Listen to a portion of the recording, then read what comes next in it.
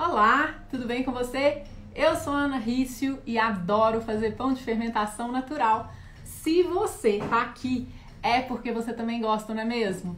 Estamos aqui hoje para uma live bakes muito massa. A gente vai conversar com Karl De Smedt, que é o Sourdough Librarian, o bibliotecário de Levain.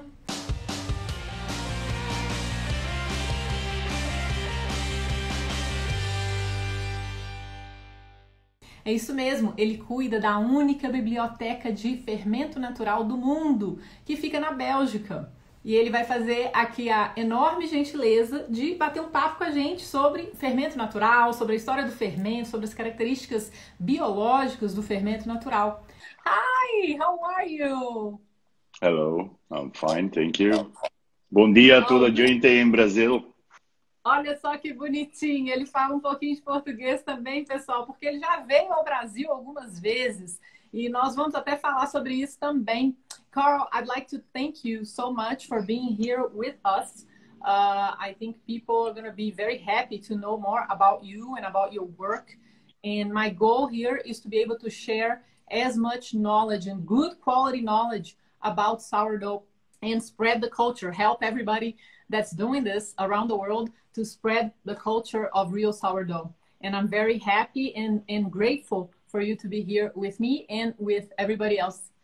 All right, thank you. Well, I'm happy you invited me for this live session, so thank you for that. Thank you. So let's start. I'm just going to mute the comments right now so people can actually have more concentration on what we're going to talk about.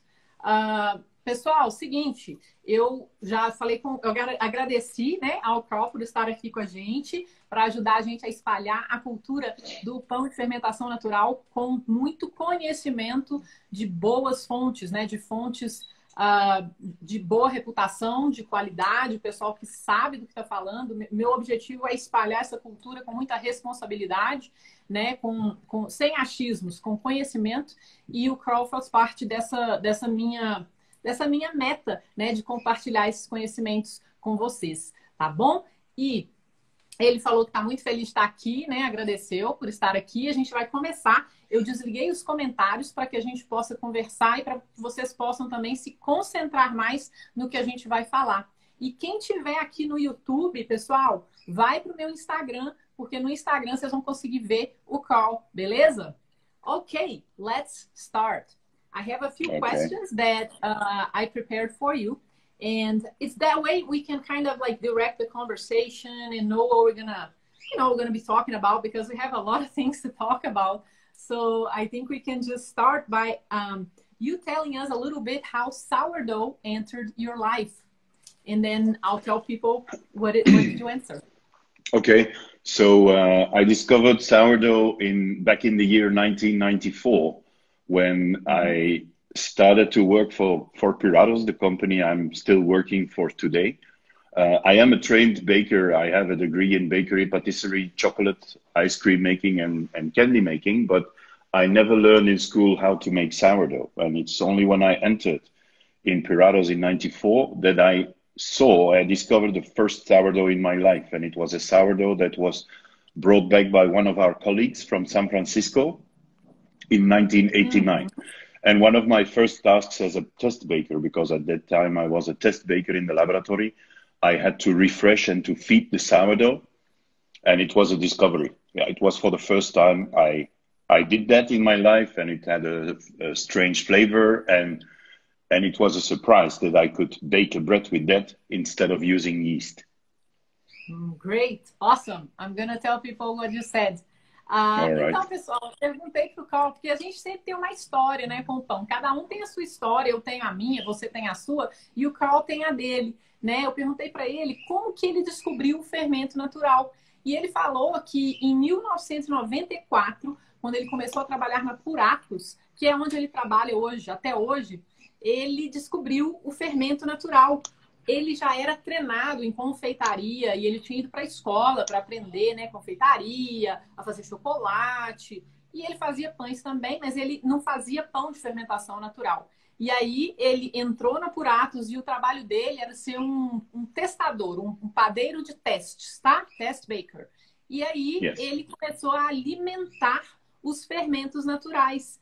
E aí ele descobriu que com aquela mistura de farinha e água, que tinha um cheiro esquisito, ele poderia fazer pães deliciosos. Então essa é a história, como ele começou, né, com o fermento natural na vida dele. Muito legal, né? Eu gosto de saber a história das pessoas com o fermento natural. I like to know the story behind you today, or behind anybody who does sourdough, because everybody has a unique story. So it's really cool. Thank you for sharing.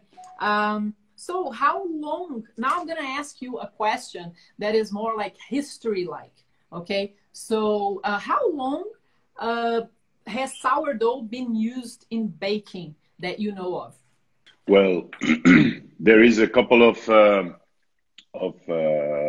dates. The oldest we can see is that last summer, the summer of 2018, there has been found some leftovers or some remainings of bread in Jordania, and they dated back to 14,000 years.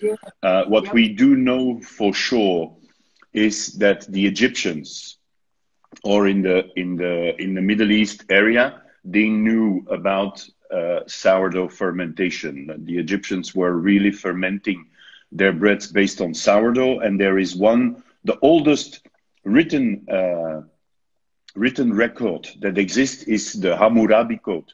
Hammurabi was the king of Babylonia, somewhere 1800, 2000 before Christ, and he had in this, it was put in stone that fermented beverages were forbidden to drink on the street. They could only be consumed inside the taverns or inside the houses. And as such, we do know that they knew fermentation. They had beers, and there's always been a big link between beers and breads. Beer is a kind of liquid bread, and bread is a kind of solid beer. So that's the oldest record. So the record that you have of 2000 before Christ is that the king of Babylonia prohibited beer, right? So therefore to drink. No, he did not prohibit. He prohibited to drink it in the street. Yes, it could only be consumed inside the taverns. Okay. I'm gonna tell people about that. Great. All right. Então, eu perguntei pro Karl, né, desde quando as pessoas fazem pão com fermento natural. E ele confirmou também, eu já tinha lido sobre isso, mas ele confirmou, né, que no verão de 2018 foram encontrados restos de algo que parecia um pão que tinha sido assado há 14 mil anos atrás, na Jordânia. Então, assim, isso já é uma evidência, né, que as pessoas fazem esse tipo de pão, pelo menos, há mais ou menos 14 mil anos. Mas comprovado, eles têm comprovação de mais ou menos 2 mil anos antes de Cristo, né, que os homens já faziam cerveja, né, e inclusive o rei da Babilônia proibiu que as pessoas tomassem cerveja na rua, né, 2 mil anos antes de Cristo. Tá? Os egípcios também usavam o fermento natural para fazer, né, pães e tudo mais. Então, assim, a gente está fazendo pão há milhares e milhares de anos com o fermento natural. E só uma curiosidade, né? O que tem a ver a cerveja com o fermento natural? Cerveja é fermentação, né? Então, assim, da mesma forma que as pessoas fermentavam cerveja, eles concluem que elas também fermentavam pão, tá? Então, isso é coisa antiga, tem muito tempo. Não é tipo de 10 anos atrás, 20 anos atrás que a gente faz pão de fermentação natural. A gente apenas está resgatando uma cultura que é milenar, né? Literalmente milenar, e que o ser humano já está acostumado a consumir esse tipo de pão há milhares de anos. Isso é importante a gente falar sempre, né? Porque isso não é uma novidade. Né? This is not news, né? It's important for us to... Absolutely not. It's the oldest way way of making bread. Yeah, perfect. And so how did people, I mean, it's kind of the same question, but like, how did people discover that sourdough would ferment bread? You know, do you have anything to say about that? There is a couple of theories that in Egypt, the Nile, every year the Nile was flooding and inundated parts of the cities or the houses.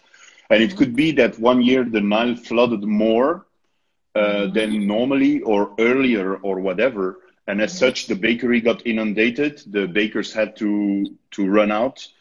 And when they came back, they saw that the dough that was not baked had started to ferment. That is one possibility. I do believe also that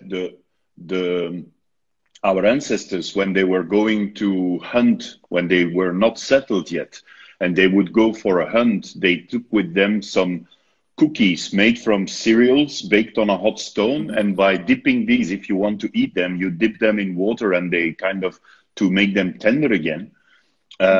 If you do that with grains, they start to sprout, but they also start to ferment. So there is a couple of theories. We don't know exactly. It could also be that in a bakery, the fire got extinguished because of a flood, maybe, or because of rain or whatever, or people were under attack, they had to run away, and the bread was not baked. So the dough was staying there, and afterwards people saw that the dough started to ferment. That's the highest probability. Ok, perfect.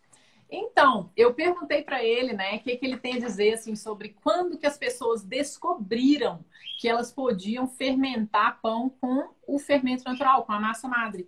Aí, uma das teorias é que o Nilo, ele sempre inundava o Egito. E aí, teve um ano que a inundação foi maior. E aí, eles acreditam que, assim, os padeiros saíram das padarias, deixaram lá a farinha, as massas e foram embora. Quando eles voltaram, eles viram que aquela massa, né, aquela mistura de água com farinha tinha fermentado. E aí eles acreditam que isso foi quando as pessoas realmente descobriram que aquela mistura de água e farinha deixada para fermentar por algum tempo se transformava em fermento e aquilo podia ser usado para fazer pão. Muito louco, né? Muito legal. Thank you. All right, so now we're going to start talking about the sourdough library. Vou até falar, I'm going to say to people a little bit what we're going to talk about right now so they can expect.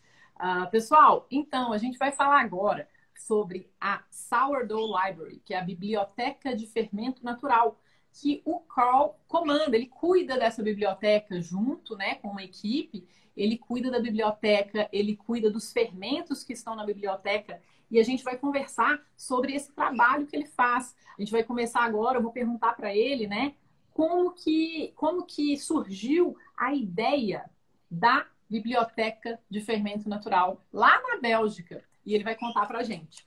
Okay, so tell us the story. How did it come out? There's two reasons. One reason was that my colleague Stefan Capella, who is responsible within Piratos for all the sourdough, he went with another colleague to a bakery in Chicago that they wanted to visit because they knew there was a nice bread in that bakery and they had a sourdough. And when they arrived there, the bakery had disappeared. So they were wondering, where is that sourdough gone? And another fact is that the same Stefan Capella was called by a baker, a Syrian baker in the city of, in Lebanon, not living in Syria, but having a baker in Beirut, in Lebanon. And that baker had two sons. And these sons had visited an exhibition in Paris where they discovered instant yeast. Now, the baker itself, the father, was using a century-old process of fermenting chickpeas.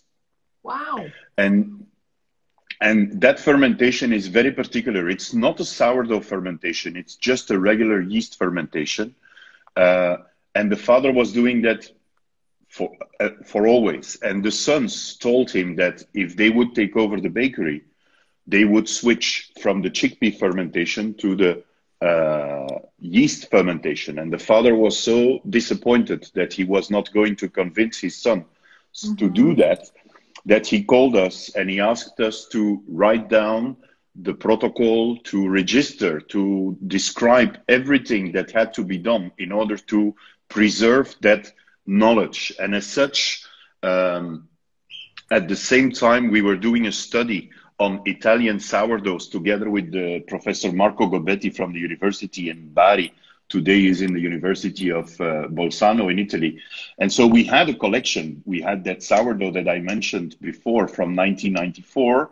But in the meantime, we had about 43 sourdoughs from different studies from Italy, from Hungary, from Greece, from the US. And as such, when Stefan came back from Lebanon with from that bakery, he said, "Karl, we should do something with these starters." And I was looking at him. I said, "But okay, what do you have in mind?" And he said, "Can't we make a library?"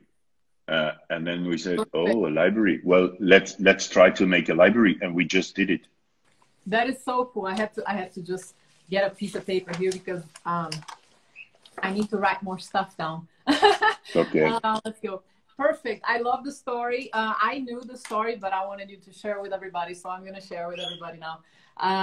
Pessoal, então, perguntei, né, como que surgiu a ideia da biblioteca, né, de fermento natural lá na Bélgica. Então, ela começou, né, por alguns motivos.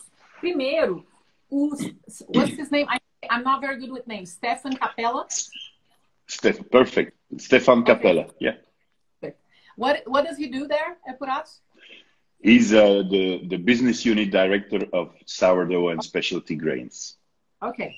I'm not going to remember this title, but I'm going to say his name. Yeah. Então, vamos lá. O Stefan Capella, da Puratos, né? Ele é da área de negócios da Puratos. Ele queria mostrar para a galera da Puratos uma padaria lá de Chicago sobre... What year was that? I missed the year, sorry. That must have been in 2009, something like that. Okay, just so I can give people an idea. Vamos lá. Em mais ou menos 2009, 2009, o Stefan Capella, da Puratos, que é da área de negócios, queria mostrar um pão de fermentação natural numa padaria lá de Chicago. Porque falou que o pão era muito bom e eles estavam estudando essa questão da fermentação natural. E aí, quando eles chegaram em Chicago, a padaria tinha desaparecido. E aí eles falaram, pô, cadê a padaria? Não tem mais.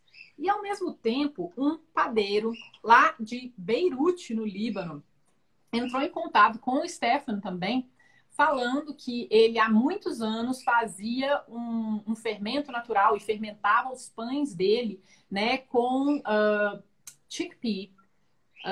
I forget the name in Portuguese. In Spanish, it's garbanzos. I don't know in... Garbanzos, yeah, but that's not in Portuguese. Gente, aquele feijão, aquele que faz hummus. I'll look it up for you. I forget the name. I always forget this name. Mas tem I'll check. Super comum, tá? Vocês vão saber na hora que o Karl falar, mas é porque eu esqueci o nome mesmo, deu um branco. Ele fazia fermentação com chickpeas, ele fazia fermentação natural. Grão de bico. Grão de bico, nossa senhora, grão de bico. Então, beleza, esse padeirinho lá do Líbano, né? Ele fazia o fermento natural dele com grão de bico. E ele fazia isso há anos, era uma coisa de família. E os filhos dele tinham acabado de descobrir o fermento com levedura. E os filhos dele iam herdar a padaria dele. E ele ficou com muito medo de perder essa cultura do fermento dele, do fermento natural dele, feito com o grão de bico. Então ele ligou para o Stefan e pediu para ele para guardar toda a metodologia de cuidado com o fermento natural que ele tinha, para isso não se perder, porque os filhos dele já tinham falado que não queriam mais fazer esse fermento natural, porque demorava, porque era complicado, porque eles queriam usar levedura. E, ao mesmo tempo, o Karl já trabalhava lá na biblioteca, não, na precursora da biblioteca, lá na Puratos. Ele já cuidava de 43 fermentos naturais da Itália, dos Estados Unidos, da Grécia, da Bulgária. E ele, Bulgária não, da Hungria. E aí ele falou assim, bom, o Stefan chegou para ele e falou assim, olha, que tal a gente criar alguma forma de preservar tanto os fermentos quanto a cultura por trás desses fermentos, para isso não se perder, né? E foi aí que surgiu essa ideia da biblioteca. Right? Absolutely. Yes, correct. Perfect.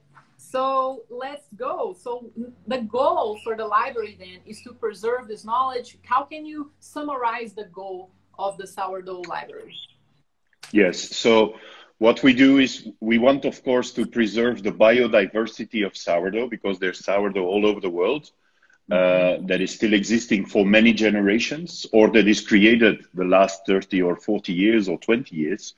And we would like to preserve them in order that they do not disappear. And at the same time, we study them. If you have a library, that's what you do in a library, you study. So every sourdough that enters in the library gets analyzed completely on the different microorganisms that are present in there. And these microorganisms are isolated, identified, and then safeguarded in a freezer at minus 80 degrees for the future. Wow. And then the last but not least, we have a physical sample of the sourdough itself, and that is a kind of a backup for the bakery in case something would go wrong. We can always send them back the original sample. That's so cool. Awesome.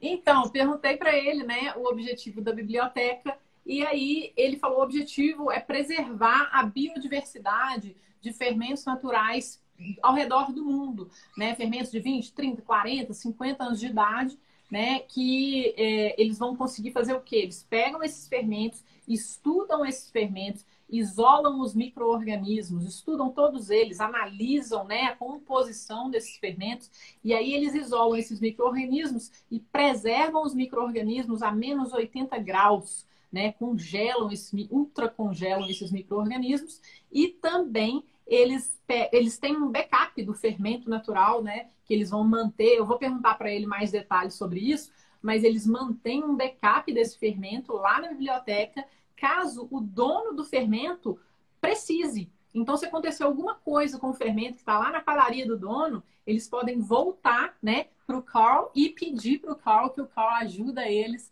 a resolver, mandando um pouco do fermento deles para eles mesmos lá da biblioteca, que o Karl cuida. Tá bom? Muito legal, não é?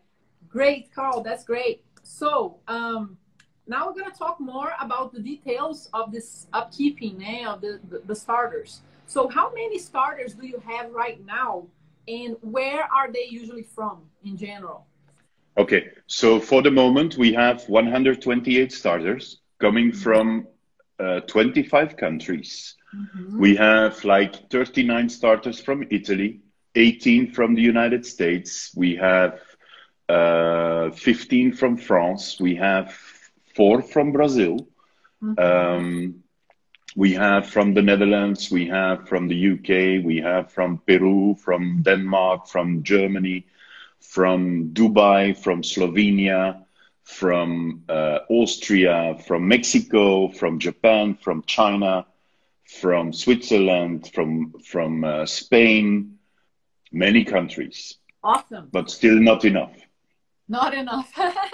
Not enough. Então, eu perguntei para ele, né? Eu falei com ele assim, então, quantos fermentos vocês têm hoje, né? Que vocês cuidam hoje na biblioteca e de onde que eles são? Aí ele falou que eles têm hoje 128 fermentos naturais, de tudo quanto é país você puder imaginar. Eles têm tipo 39 da Itália, tem 18 dos Estados Unidos, 15 da França, 4 do Brasil, tem da Holanda, da Inglaterra, da Alemanha, de Dubai, da China, do Japão, né, da Suíça, de vários lugares, né? E ele fala que não é o suficiente, que eles querem mais.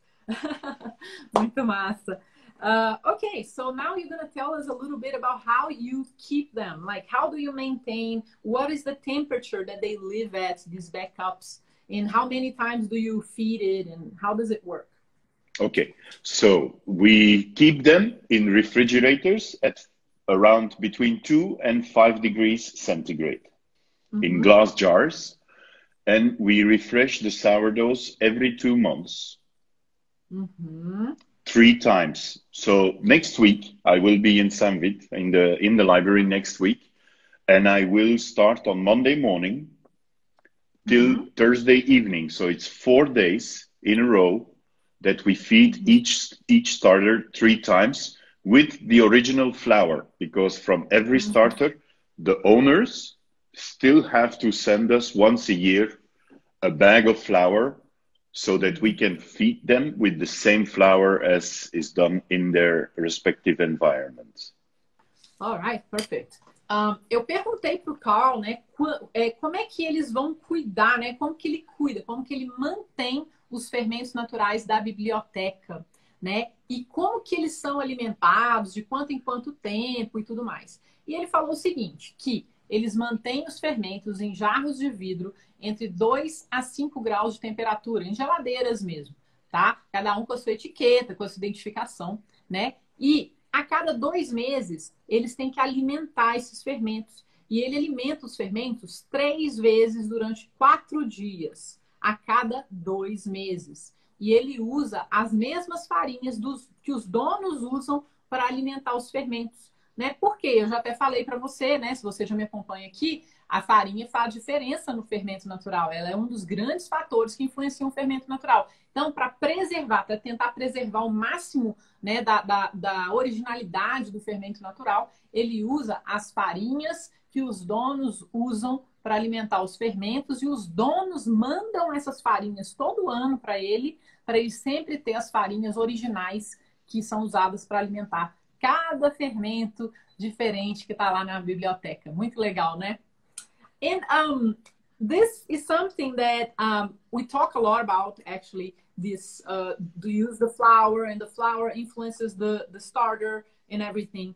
And actually, I wasn't planning to ask that, but in your experience noticing these starters, which flours or which kind of flours do you think make the most vigorous starter? Oh, did you notice difference, or it doesn't matter? Or... It does matter. We see that in starters where you use rye flour, you create a lot of activity. So it's a little trick when you see that your starter is after a while becoming less vigorous, to feed him once with a bit of rye flour.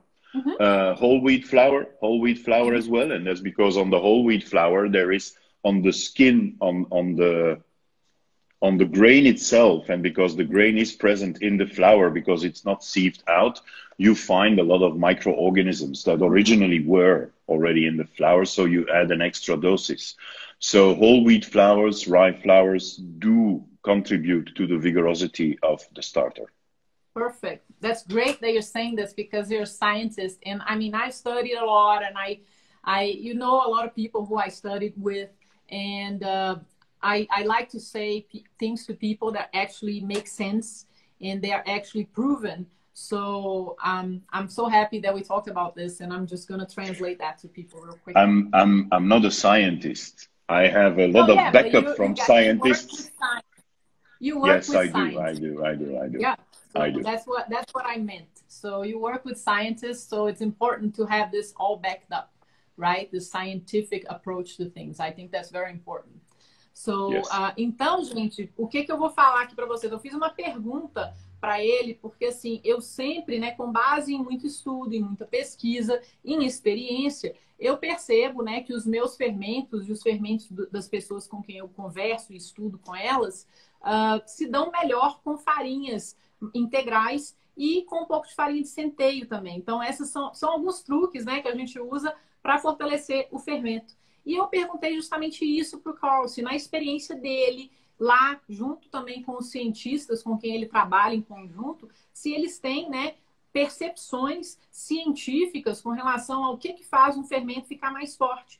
E ele falou exatamente isso. Antes de eu falar, ele falou, olha, normalmente um fermento que leva um pouquinho de centeio, normalmente tem mais vigor. Um fermento que é alimentado com um pouco de farinha integral também tem mais vigor. Por quê? Porque tem mais nutrientes, tem mais micro-organismos ali na mistura, e isso faz com que a fermentação aconteça da melhor forma. E aí eu acho importante estar com ele aqui e explicar para você que quando eu dou as minhas dicas, né, eu não tiro só da minha cabeça. Eu estudo com quem sabe, eu pratico, eu pesquiso e eu busco informações de fontes que são realmente seguras, né? E o Karl, ele é uma dessas fontes.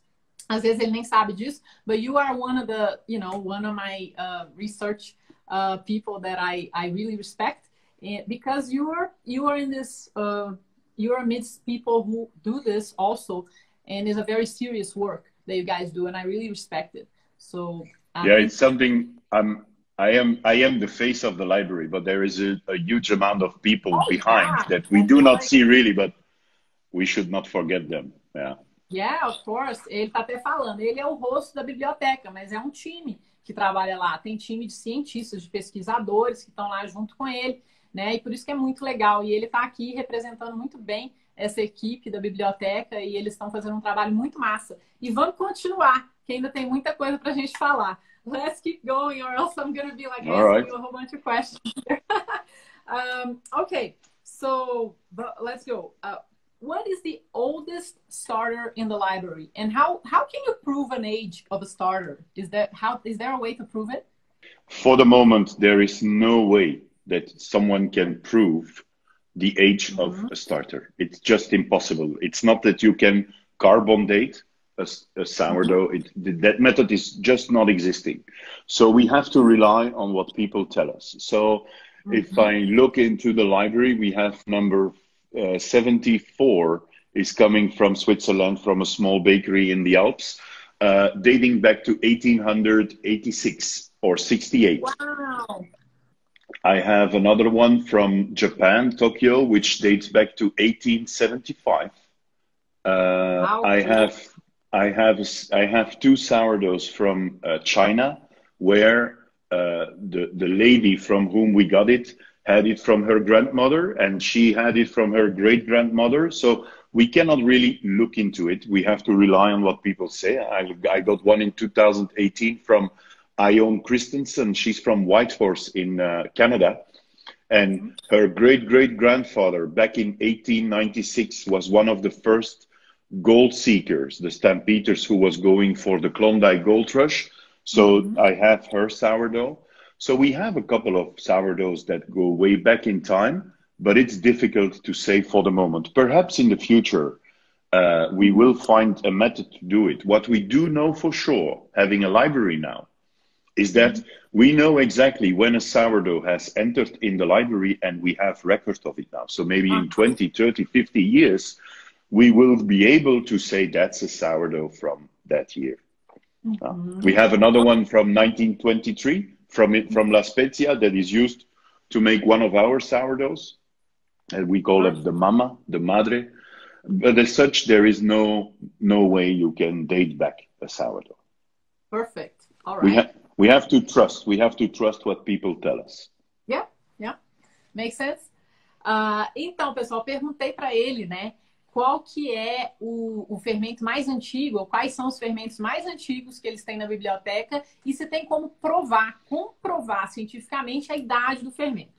Aí ele falou o seguinte, que não tem como comprovar cientificamente ainda a idade do fermento, então eles têm que acreditar no que os donos dos fermentos falam para eles, né? Então, por enquanto, não dá para provar, fazendo um estudo no fermento, a idade exata dele. Então, eles confiam na palavra dos donos, e com isso, eles têm fermentos que datam lá de 1875, do Japão, por exemplo. Eles têm um que vem da Suíça, que data de 1868. Né? Outro da época da busca do ouro, lá de Klondike, no Canadá. Né? Eles têm um também dessa época. Tem outro que eles chamam de madre, de 1923. Enfim, são fermentos que têm donos, que têm histórias, né, nas famílias. E aí eles vão e contam essas histórias para a biblioteca registra e acredita na história deles. E a ideia deles é o seguinte, com o tempo, daqui a 20, 30, 50 anos, eles sim vão poder provar a idade dos fermentos que estão na biblioteca, porque eles estão lá catalogados, estão sendo super estudados. Isso é muito massa, né? Olha só, let's go, let's keep going. Now, a fun question. Do you get to bake with the starters of the library? I do. Not with all of them. I haven't baked with all of them. I have baked with I guess with about 15. I guess with 15, maybe 20 of them I have baked already. And it's fun to do, but it's a bit difficult because because we can only bake with them when we feed them. Because it's not, once we put them in the jar after their refreshment, we close the jar and we cannot open it for 2 months because the CO2 that builds up in the jar helps to preserve the sourdough. So I cannot open whenever I want. And as such, I only have the fresh sourdough when I do the refreshments. That's once every 2 months.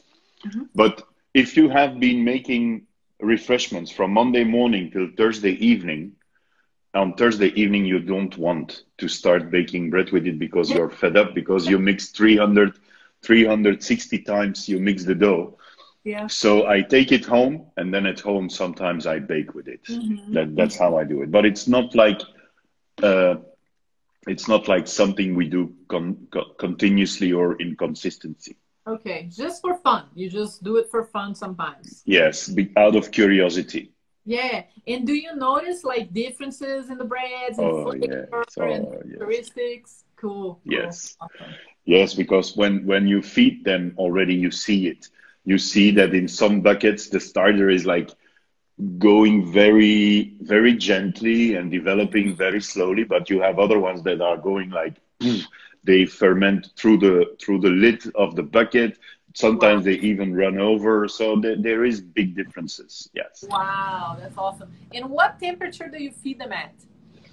We feed them at regular temperature and we preserve them. Then after feeding, we put them for 6 hours at 35 degrees centigrade. 35. Why 35? It's the protocol that we follow is the protocol that we have received from Marco Gobetti, the professor with whom we do actually all these studies. Okay. Perfect. Because that's the ideal temperature to every 2 months. The way the reason we feed every 2 months is to keep the sourdough, the microorganisms alive. And the most important or the most vulnerable are the yeasts. Because if you keep them for longer than 2 months, you see them decline. And the lactic acid bacteria might take over completely. So to put them in the optimal shape for the next 2 months, it's important to ferment them at a high temperature. Okay, perfect. Makes total sense. Perfect. That's great. Então, perguntei para ele, né, primeiro se ele faz pão com os fermentos que ele guarda lá na biblioteca. Ele falou o seguinte, que ele fica 4 dias a cada 2 meses alimentando fermento, acaba sendo mais de 300 alimentações de fermento em 4 dias, porque são muitos fermentos, ele tem que alimentar cada um 3 vezes. Então, assim, chega na quinta-feira, ele já tá cansado, ele não quer nem ver fermento, ele não quer ver pão nem nada. Mas que de vez em quando ele pega uma isca de algum fermento e leva para casa, e aí ele vai e faz um pão depois, né, para testar, para brincar. Não é para fazer estudo científico, é mais para brincar mesmo. E aí ele vê diferenças nos pães, ele vê os pães com sabor diferente, com características diferentes, aromas, né? Porque os fermentos são diferentes, né? Isso ele faz por curiosidade mesmo. E aí eu, por curiosidade, também perguntei, falei, qual que é a temperatura que eles usam para alimentar os fermentos a cada 2 meses, né? Aí ele explicou o seguinte, que como eles ficam guardados por 2 meses na geladeira, o que acontece? As bactérias ácido láticas gostam do ambiente frio, as leveduras não gostam do ambiente frio. Eu já expliquei isso para os meus alunos e explico aqui em algumas lives também. Então, é preciso tirar esses fermentos a cada 2 meses e alimentar para popular novamente, especialmente a galera lá das leveduras, para eles não morrerem, para os micro-organismos não acabarem e para as bactérias ácido láticos não tomarem conta da mistura e as leveduras morrerem. E aí o que eles fazem? Eles tiram o fermento da geladeira, aí eles misturam, né, com a farinha, com a água, na temperatura ambiente lá que eles têm normal, e depois, em algum momento, né, dessas alimentações, eles colocam por algumas horas a 35 graus Celsius, porque eles querem aumentar a quantidade de leveduras mais drasticamente para que elas se multipliquem, tá? Quanto mais quente, mais acontece a fermentação, já expliquei isso também. A temperatura é um grande fator, né, de influência na fermentação. Eles fazem isso, mas não é para todo mundo fazer isso e manter o fermento a 35 graus. É porque dentro do que eles estudam, eles têm um professor lá que acompanha essas alimentações, eles criaram um protocolo que eles seguem quando eles fazem essas alimentações a cada 2 meses, tá? No dia a dia você não precisa fazer isso. É só para que eles não precisem alimentar os fermentos com mais frequência, tá bom? Mas é bem interessante, né? Eles usam também a temperatura para aumentar, né, o grau de fermentação e, portanto, aumentar a quantidade de leveduras nos fermentos para equilibrar os micro-organismos que vão ser guardados por mais 2 meses depois, tá bom? Perfect, love it. I love all this stuff, it's really cool. So, do you see something in common with all these starters that you deal with every 2 months when you feed them? Is there anything in common? And what is the biggest difference between them? Or what are the biggest differences between them? Okay, the thing they have in common is that the sourdough is, you have the presence of yeast and lactic acid bacteria. That's what they have in common. There is always this harmony or the balance between the wild yeasts and the lactic acid bacteria. But then it starts. There are so many differences.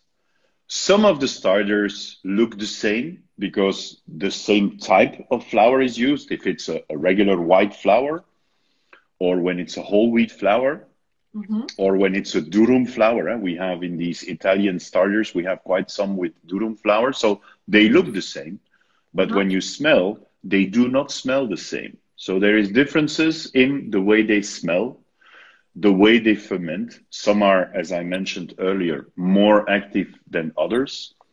So I would say that every starter is unique, because what you see is that you have the life or the microorganisms, the yeasts and the lactic acid bacteria that are dominant, so the most present ones. But there is a whole consortium of different kind of lactic acid bacteria and even other microorganisms that are not contributing to the fermentation power, for instance, but that are contributing to the overall aspect and the flavor development of the sourdough itself. That's why every sourdough is unique. Yeah, perfect, love it. Eu perguntei para ele, né, quais são as similaridades e quais são as diferenças entre todos esses fermentos que ele observa lá na biblioteca e que ele cuida na biblioteca, né? E aí ele falou o seguinte, que as similaridades, né, basicamente, todos os fermentos naturais têm bactérias ácido-láticas e leveduras selvagens dentro, né, deles. Isso aí é a similaridade entre eles. O resto é basicamente o seguinte, ele tem alguns lá que visualmente, quando ele olha, eles são parecidos. Então ele olha mais ou menos a mesma cor, tem bolha e tudo mais. Mas quando ele cheira, o cheiro já é diferente entre um e outro. Por quê? Porque eles são alimentados com farinhas diferentes, né? Eles também têm tempos de fermentação diferentes, tá? Eles dão sabores e aromas e características diferentes nos pães, tá bom? Então vamos lá, a atividade de fermentação é diferente, os cheiros são diferentes, apesar deles parecerem iguais, tá? Características que eles dão são diferentes, ou seja, ele fala que cada fermento é único, né? Porque ele vai depender muito dos micro-organismos que moram dentro dele e isso vai ser impactado pela farinha que ele consome, né? Que ele é alimentado, tá bom? E pelas proporções, enfim, tudo vai afetar um fermento. Ele fala que cada fermento é único, nenhum é igual. Perfect. I like to say that to my students too, because they always say, oh, but my starter doesn't do what your starter does. I'm like, dude, each starter is unique. Né? We gotta get to know our starters and we gotta work with them and learn them, right? And observe what we do and what they like, right? That's pretty much. Fully agree with you. Yeah, perfect. Great. Love it. Let's go. More. Now, what does the knowledge that you guys acquire at this library help in developing sourdough for the world? Okay, so what we try to do by looking into all these different sourdoughs is that we try to reinstall kind of the knowledge of sourdough, and we try to share that. So we have a virtual library, so people can. For those who cannot come to visit the real library, we have a virtual library. I've seen it. You can visit it, but that the current version is only it was a very fast thing we did a couple of years ago. By the end of this month, maybe, or half May, there will be a total new version of it with much more information and much more possibilities to discover all the differences and the stories and so on. So we try to share whatever we do in the library. We try to share it through what we are doing now. We try to share with the world our knowledge, what we do there, why we do it.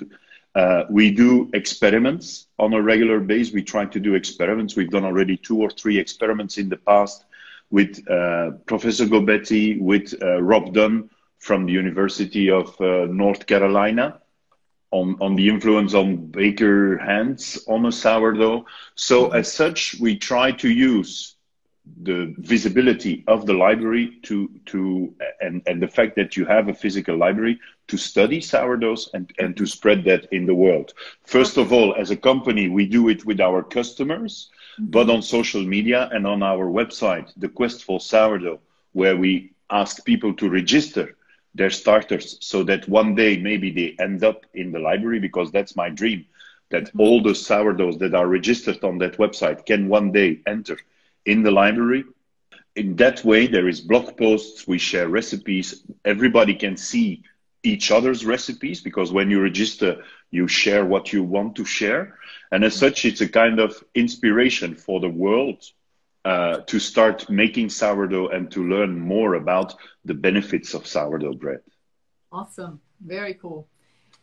Eu perguntei para ele, né, quais são, o que eles estão usando, do que eles estão aprendendo na biblioteca, como que eles estão usando essa informação para compartilhar com o resto do mundo, né? E aí ele fala o seguinte, que o objetivo da biblioteca realmente é compartilhar os conhecimentos sobre o fermento natural com o mundo inteiro, né? Eles têm uma biblioteca virtual para quem quiser conhecer, para ver como que é. Tem algumas coisas lá no site da Biblioteca Virtual, mas ele já falou o seguinte, que agora no fim de maio, talvez começo de junho, vai ter um site muito mais legal. A Biblioteca Virtual vai ser muito mais completa, vai ter muito mais informação. Então, quem no mundo inteiro quiser ver a biblioteca, é só procurar Sourdough Library e vai encontrar muitas informações a partir de junho, vamos dizer, de 2020, no site da Biblioteca do Fermento Natural lá na Bélgica. E outra coisa, né? Eles fazem estudos com universidades, eles estudaram o que acontece com as mãos do padeiro e o que isso tem a ver com o fermento natural. Vou até fazer mais essa pergunta aqui para ele.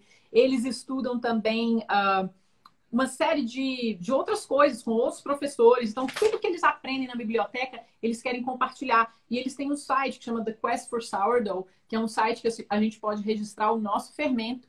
E aí a gente registra o fermento. E o sonho dele é que todos os fermentos registrados nesse site um dia acabem na biblioteca, né? Eles têm blog, eles colocam informações nos blogs, compartilham uma série de conteúdos sobre o fermento natural para espalhar esse conteúdo.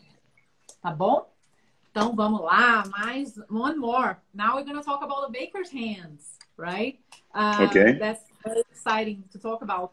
So, do the baker's hands microorganisms interact with their starter? Okay, and what do these microorganisms cause in the starter?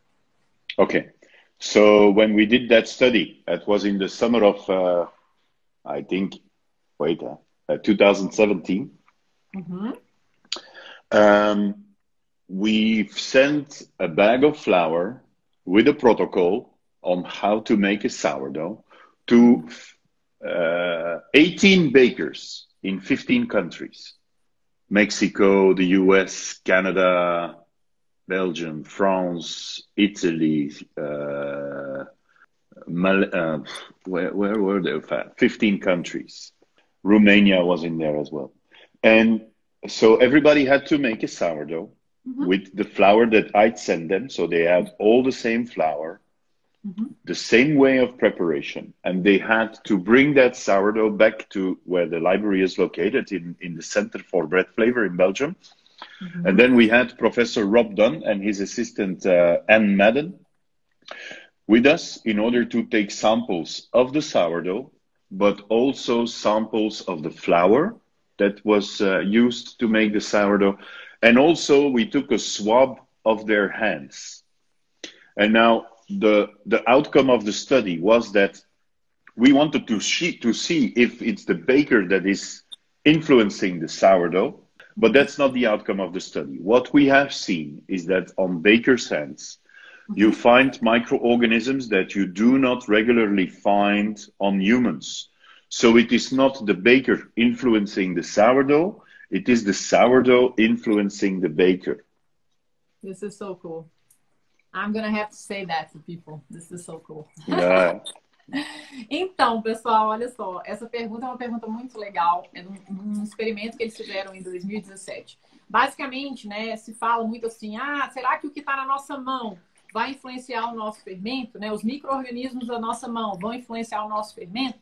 Né? Baker's hands, mãos do padeiro. tá? Então, toda vez que ele fala baker's hands, significa mãos do padeiro. E aí, o que eles fizeram?